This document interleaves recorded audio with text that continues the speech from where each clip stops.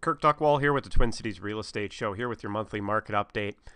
I thought this would be a perfect time to bring up that if you're a seller out there and you're looking to maximize the sale price of your home, the time of year that you list is really key.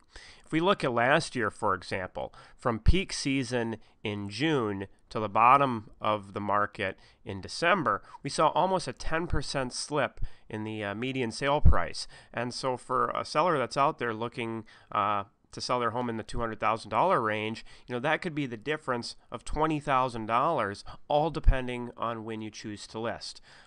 If I were you, I'd recommend to hit that peak sales time, which is traditionally in May and June, to be listed by no later than the middle to the end of April.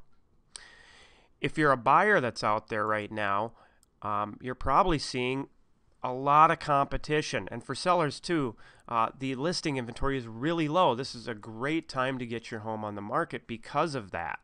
But for buyers out there, this also means that if you see a home that you like, you want to schedule up that showing right away, get your foot in the door, because last year when we had a very similar situation, we were seeing multiple offers and homes selling for above list price, and we have even lower inventory right now.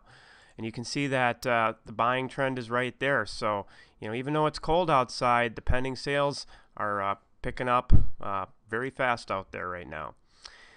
If you have any questions, feel free. You can always call 651-303-0019 or send us an email through the website.